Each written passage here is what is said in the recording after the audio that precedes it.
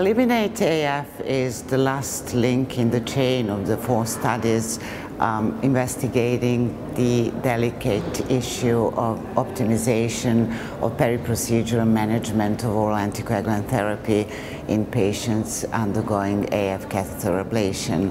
And the study included a relatively small number of patients, but not different from the other 3 studies.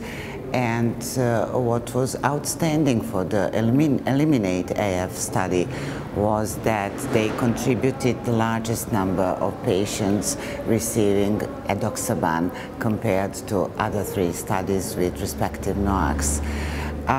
The event rates were reassuringly low, both thromboembolic and bleeding events rate, as well as the composite endpoint. But the small number of participants in the trial prevented any formal statistical analysis.